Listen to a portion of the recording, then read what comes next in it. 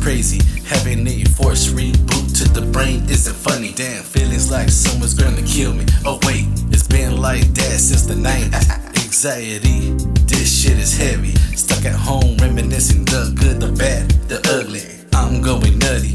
Feels like I'm busted with special adjustments. Checking in just in case my brain gives in.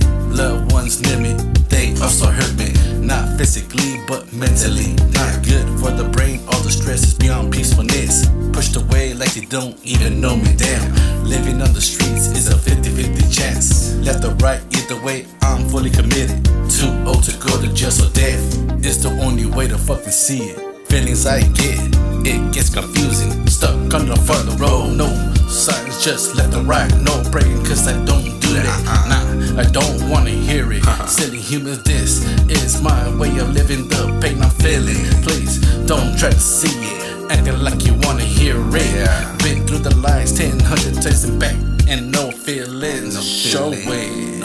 Yeah, I'll slip once in a while. I don't live in a fantasy world. Consequences all wrong, circumstances. I know I'm not perfect. So-called perfect people, stay the fuck away from me.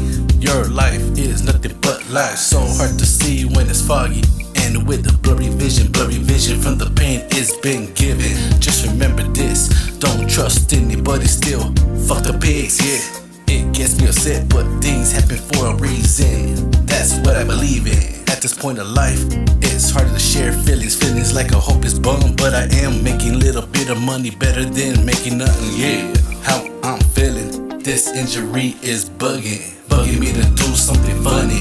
A square's life, is it nice or am I just talking? Boy, my head is tripping, mixed with the drugs, I'd rather be shrooming. Eating that THC infused with my cooking. SANTOS foolish ways, I can't wait until it opens. Damn. Aren't you afraid of dying being a public figure?